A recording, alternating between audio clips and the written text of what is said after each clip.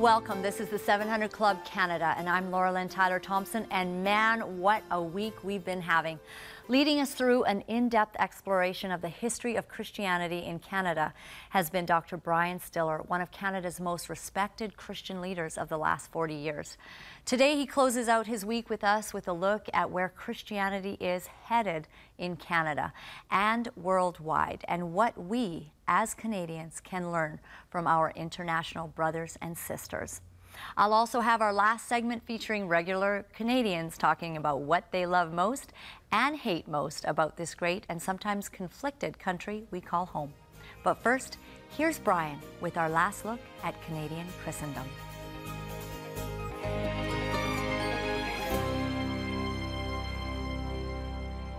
Thank you, Laura-Lynn. I know you've enjoyed this as much as I have, just being here with Dr. Stiller, and this is our last day as well. My goodness. Wow, it seems like it's just gone by so quickly. You know, I want to say just a little bit about this book as well, because we spoke about being the president of the Evangelical Fellowship of Canada, but this, as the global ambassador of the Evangelical World Alliance, you have a different view and a different vantage point. You're seeing the globe in a whole different way than most of us will ever get an opportunity to do that. But these are leadership principles, 7 ancient principles for the 21st century leader. And it is a must-have. If you've enjoyed this time as much as I have, you got to get a copy. He's signing this because Laura-Lynn, I know she's going to try to palm this one, but I'm making sure my name is in it anyway. But what inspired this? It was really a lifelong experience of using Nehemiah as a mentor on leadership. And there were critical moments in my life when Nehemiah and what he was doing greatly influenced. So the publisher said, we need to do a book on what you've learned in leadership. And I naturally went back to Nehemiah, and I found 7 basic principles that I had helped shape my understanding of. There were 3 major sectors in my life. I was head of Youth for Christ in Canada for 16 years, and then president of the Evangelical Fellowship, which was the alliance of evangelicals across Canada. And then the last 14 years, president of Tyndale University College and Seminary in Toronto. And so each of those were different kinds of leadership, of management responsibilities, but the leadership ideas were mutually learned in those 3 phases of my life. And so this book is really the best that I learned in those 45 years of leadership from Nehemiah. Wow. I will cherish this because I do appreciate all of those posts that you've been, and also just the how God was able to use for the most part, a no-name in Nehemiah, a cupbearer, to build a wall that had not been built for over 400 years. Yes. And 52 weeks he was able to do something tremendous. You get a different vantage point looking at the global picture. We've been talking about the Canadian picture, but what do you see in the trends that are taking place around the world right now? Brian, over the last 3 years, I've been able to serve the World Evangelical Alliance. There are 3 world Christian bodies. The Roman Catholic Church represents about 1.2 billion. The World Council of Churches, which is about 500 million, includes the Orthodox. And the World Evangelical Alliance is about 650 million. So that's the body in which I serve as global ambassador. So Lily and I have had opportunity of visiting 45, 50 countries over the last 36 months. In the last 36 months? Yeah. Wow. And what are you exactly doing in those countries? I go in and I work with the National Alliance. Like in the States, the National Association of Evangelicals. But I go to all these countries. Just came back from 6 weeks in Africa, 8 countries. Do pastors' conferences, meet with ambassadors, met with the patriarch of the Ethiopian Orthodox Church in Addis Ababa, in Ethiopia. It varies from place to place. Sometimes you do a peace conference. Other times you will try to do an intervention on a particular issue. But my role is there to encourage and to help them in what they're doing and to help them see broader. But Brian, as I've been working around the world the last 36 months, different countries most every month. There have been 5 mega ideas that I see, or mega influencers on the church in the world today. What are those? Well, the first is that faith is on the rise. Wow. Now, here in North America, if you read the pundits and the professors and your statisticians, they'll say faith is on the demise. But worldwide, faith is on the rise, be it Christianity, Islam, we know about that, Hinduism, the BJP party just won in India, which is an Indian nationalist Hindu party. So faith generally is on the rise. But faith is on the rise within the Christian community, dynamically in Africa, in Latin America, in Asia, in China, which I go there once or twice a year, and some estimates are 140 million Christians in China. Now, what does that look like? Because I know it's on the rise, but what are the sort of practical symptoms of that rise that you see? Well, you got churches growing everywhere, all kinds of ministries. Churches, a lot of church planting. And ministries springing up. There's just a variety of activities that manifest themselves depending on the culture and the issues at stake. So there's just a lot of stirring that's just taking place. Yes, and I think one of the reasons is that in many of your countries like Africa, spirituality is so integral to people's view of life that in their struggle and their need for faith, when Christ comes and begins to speak into their personal need, there's an immediate attraction. But also there's been something else developed over the last 50, 75 years. Evangelicals generally haven't had a strong intellectual base. What we have found is that intellectual base has developed, which is helping to strengthen. I see we've just got a couple of minutes in this segment, so I'm going to quickly move through them if I can. The second one is that this is the age of the Spirit. The Pentecostal movement broke out 100 years ago, but it was captured by infilling of the Holy Spirit being only identified with glossolalia, or speaking in tongues. The charismatic movement broke out, and what it did, it unlinked those two, manifestation from infilling. And churches then, outside of the Pentecostal community, opened its doors and the Spirit rushed in, and the charismatic movement has made this the age of the Spirit. The third is the indigenization of leadership, which means as missionaries went overseas, eventually those who were part of that nationality took over leadership of the church. So it's indigenous in that leadership now is rooted in the culture and the language and the race of the people. And that has just absolutely exploded the church worldwide. The fourth is that evangelicals have come to realize that we are to be engaged in the public square. We talked about that earlier, being salt and light. And we've come to realize that the gospel speaks to all of life. As the Dutch Prime Minister said, there's not one square inch of creation that God doesn't say that's mine. But the fifth movement has been an enormous recognition among Christians, and I'm speaking here of evangelical Protestants primarily, an enormous concern for the issue of justice. Not just justice and people being treated justly, but systemic issues that create injustice. So our community that backed away from this before has now engaged in the issue of justice and is beginning to identify and to characterize the movement of Christ worldwide. So those are 5 mega trends that I see. Powerful. You know, we're going to talk a little bit more, and I'm going to bring Laura-Lynn into this as well, because pull up a seat. You won't want to miss a bit of it. We'll be right back.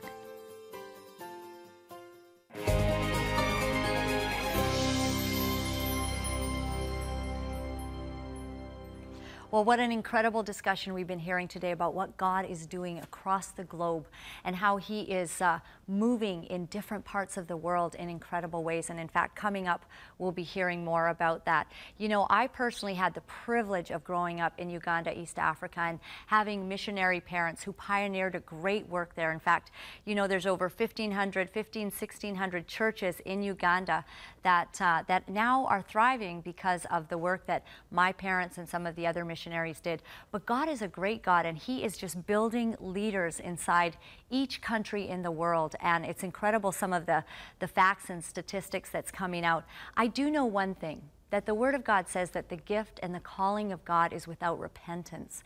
And that for each one of us means that whatever God has called you to, many of us know that we don't want to be called to, you know, the depths of Africa. We're afraid of there. We don't want to go anywhere. Maybe we just want to be at home. But wherever you are, God has called you to be a strong light, to be salt and light on this earth, whatever you're doing. And I remember that talking to my missionary parents about God's call on my life to television was, you know, they kind of had a glazed look, to be honest. It was, you know, my mom especially, it was just, you know, really like that's a calling to be on television. But I consider it to be a calling. And I wonder, what is your calling today? God has a specific purpose for your life. Walk in it. Amen. And you might be asking the question, how do I do that exactly? You know, the Bible says in John 12:24, unless a seed falls to the ground and dies, it abides alone. But if it dies, it brings forth much fruit. I think a lot of times we try to save our life instead of give our life. And many of you are probably saying, I could never do anything like that. In your own strength, you can. But in God's, you can. I'd like to get something into your hands, the fullness of God. Costs you absolutely nothing, 1-855-759-0700. But I'd also like to pray with you and believe God today that you have a purpose and God is going to use you. Pray this prayer.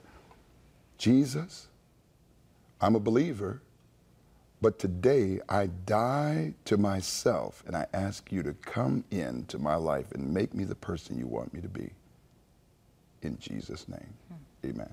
Amen. Give us a call at 1-855-759-0700. The fullness of God.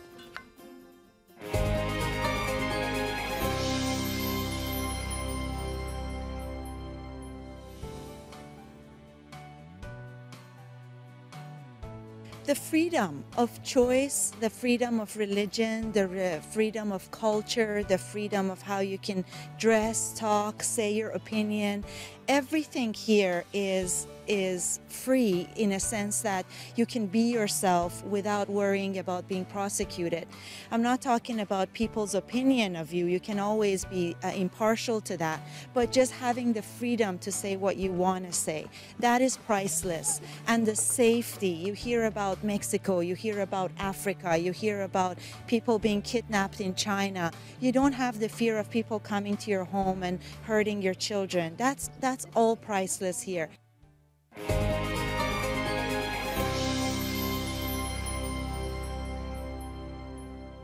Welcome back. I have been fascinated by the discussion that you're having about Christianity around the world, and I am a missionary kid, and so I grew up in Uganda, so I have some knowledge of that. I also was in Tuktoyaktuk. But you mentioned 5 key trends that are going on. I wonder if we could delve into that just a little bit heavier so that we understand how that is impacting the world, each of those. The first is that faith is on the rise, and this this counters a lot of what we hear in North America and in Western Europe, right, which is that faith is dropping. Because I've heard that there's less church attendance going on in Canada. Sure. How do we look at that? Right. Does it mean that people are believing less? No. One factor is, yes, some people are, a percentage of people are not attending church as frequently as they used to, but people are a lot more mobile. So the question is, I think, is not how often do you attend church? Do you attend church weekly, which was the standard that we used to ask? But does your faith continue to have the importance that it used to have?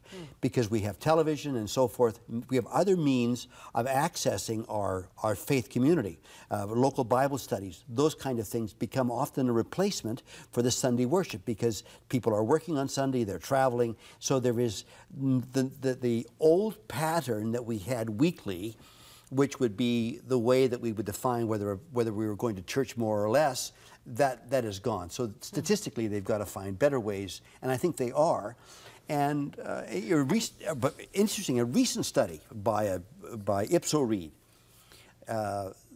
the vice president said, you go onto a subway or any place anywhere in Canada, and you will find that 2/3 of the people that you look at will believe the essentials that you do, that Jesus Christ is the only way to Christ, the only way to God.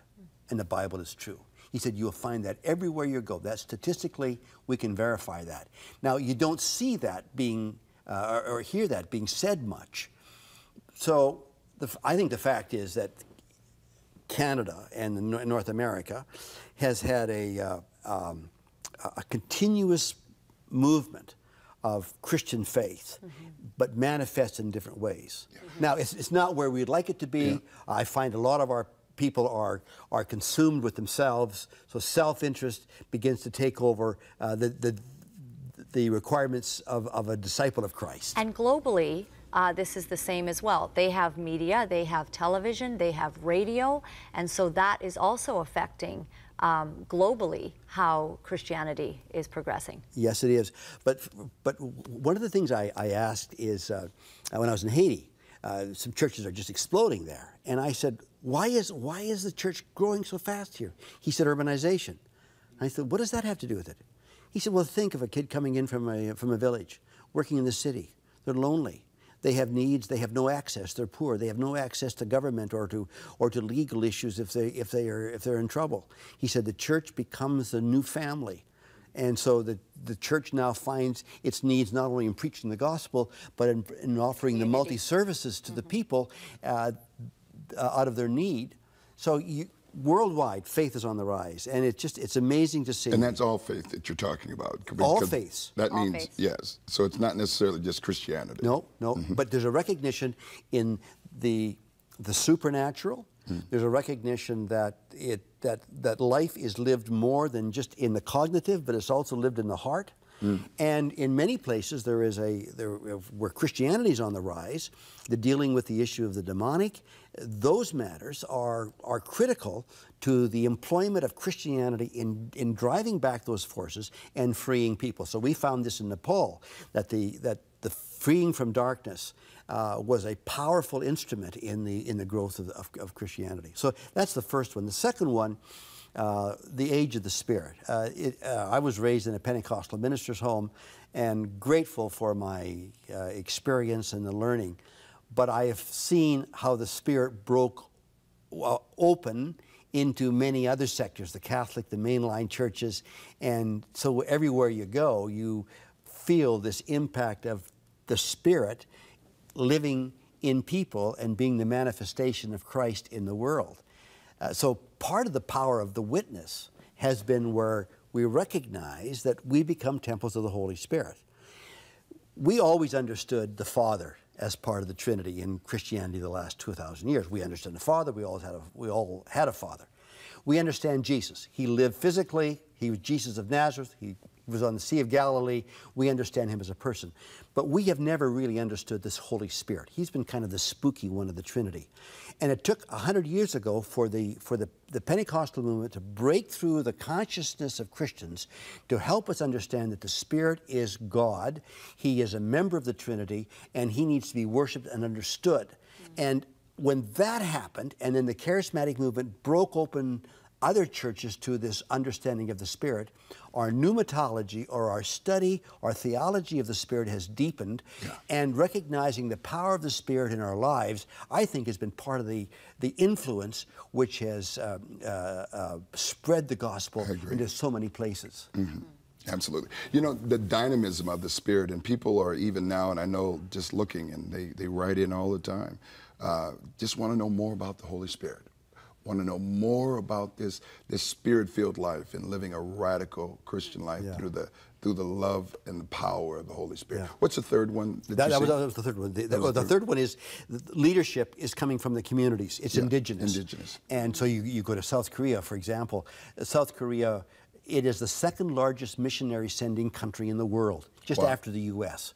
And South Korea, what is it, 60 million people, in the U.S. is 330 million. So, but when that country was led by its own people, the churches, that's when it began to explode. And I saw the same thing right through Africa the last few weeks. My goodness. The fourth issue is evangelical Christians involved in public leadership, whether it's political leadership, whether it's economic, social. We recognize. And the youth are really taking this on, aren't they? Well, as far as just yeah, and that comes to the fifth trend, which is justice. Okay. And the young people, when I was at Tyndale University, I found that it was the university students, the younger students, for whom justice was a rallying cry. And they recognized that this simple thing, that if God says, I love justice, maybe it's something we should love too. But we avoided it. We backed away from it because the social, theological liberals took that on as their mantra in the early part of the 20th century. And with that action, we reacted. But I think we've come back to the place where we recognize that they had something to say to us, and we need now to make justice a part of the message of the gospel as well. Well, the message is really go and be a blessing. That's the blessing of Abraham. I will bless you, and you will be a blessing to all the nations. I know as we close out, and I know this is the last day, but could you pray even that Father's blessing and that practical reception to that person that's sitting at home as we leave? Our Father, in these final moments, I offer this prayer to my friend who is listening and watching and has been thinking about some of the things we've talked about. I pray a blessing on their lives. By your Spirit, stimulate in them an interest in the gospel, a love for the Father, the Son, and the Holy Spirit, and an openness to what you would say to them and where you might lead them. I pray for the forgiveness of Christ in their life, that they would know the liberty from the guilt and the presence of sin that has corroded them. May they feel that freedom even now. And for those around them that they hate, may they learn to love. For those they've ignored, may they include. For those they've despised, may they be affectionate. And may the love that begins to permeate, sir, ma'am, your life now, may it just bubble over into the lives of others.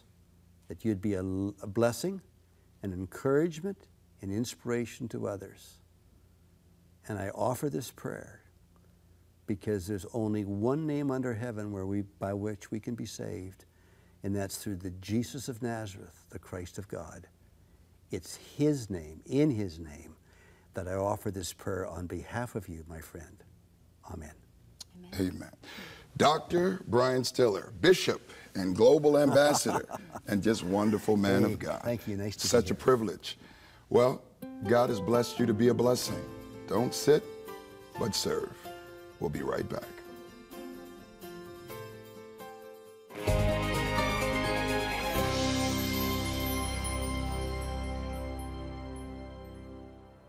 Hey, I'm over at the Royal Canadian War Memorial, and we've been here all week. And, you know, I've been reflecting, even myself, about the past, the present, and also the future of not only Canada, but also the world. You know, when I start thinking about some of the travels that I've done, and just coming back from Israel, one of the things that I see, that the Spirit of God is moving. This is truly the age of the Spirit. This is a time where we're seeing the same signs and wonders of the first century church, where in Africa, we're hearing about even watching the 700 Club on a telecast that the dead are rising. I mean, that blows my mind. You know, just because I haven't seen that with my own eyes, it doesn't mean that God is not doing it. Because this is what the Bible says in Joel, and I love this because he said, this is going to happen in the last days. He said, I will restore to you the years that the swarming locust has eaten, the crawling locust, the consuming locust, and the chewing locust, my great army which I sent among you. You shall eat in plenty and be satisfied, and praise the name of the Lord your God, who has dealt wondrously with you, and my people shall never be put to shame again. He said, I'm going to pour out my Spirit on all flesh. Old men are going to dream dreams. Young men are going to see visions. All my male servants, my maid servants are going to prophesy. I'm declaring today that you're going to prophesy. You're going to speak to that situation because nothing is broken unless something is spoken. They're praying in the Middle East, and people are actually seeing visions of Jesus saying, I am the way, the truth, and the life. Do you realize that's exactly what the tabernacle was? Coming into the tabernacle, the door in, it was called the way. The place going into the Holy of Holies, it was called the truth. Do you know what when you went into the actual Holy of Holies it was? It was the life, the way, the truth, and the life. They're seeing Jesus in this day, and I believe we're seeing Jesus. I want to see Jesus. I don't know about you. God, let it be. Make it happen today in Canada as well around the world to the glory of God the Father. Keep praying with us. We're going to continue to stay on the wall until we see God's glory in this land. God bless you all. One of the things I love best about this show is how it reminds me that I'm not alone as a Christian in Canada. While you may sometimes feel isolated, just tuning in a program like this can remind you that there are thousands of people just like you learning to love, follow, obey, and enjoy our Lord Jesus. That's one of the key reasons this ministry exists, to encourage you as you walk with Christ and to offer a powerful evangelistic tool for reaching Canada with the timeless message of new life in Jesus. Join us today. Your monthly partnership is truly life-changing. $20 a month will do it, and we have a program called Pledge Express that makes it more than easy. Just ask for it by name, Pledge Express. When you join, you can look forward to receiving a monthly teaching from Pat or Gordon Robertson designed to get you fired up about following Jesus and sharing his love with others. Now, if you're partnering with us for the very first time, we would love to send you this amazing DVD, Living Under God's Blessings, where Pat and Gordon Robertson bring you real-world demonstrations of God's blessings for Israel and important principles for living under the covenant of God's great favor. So call now, 1-855-759-0700. We really appreciate your partnership. Laura-Lynn, I really appreciated the time that we spent with Brian Stiller. And, you know, one of the things that I take away is pluralism is not a bad thing. Everyone having a view, but we've got to hold to Scripture. We're not revisionist. We are standing on that timeless Word of God, but we still have to walk in love as well. Yes, we do. And, you know, Jesus said, there is no greater command than that we love God and that we love each other. Yes. And that's not always easy. No. I mean, that's what family fights are all about. But God has called us to a great place, and love does conquer all. It really does, and it's truth and love. And you know, it's the ultimate warrior, because against love, there is no defense. Well, that's why we're here, and I appreciate what God is doing in this nation. And it's great to hear that faith is on the move in Canada. We're not being left behind. And you know what I like, Brian? I like being able to sit on the big couch with you and have really big discussions. The big couch does have big discussions. Yeah. Well, until next time on the big couch, I'm Brian Warren. I'm Laura-Lynn Thompson. God bless. God bless.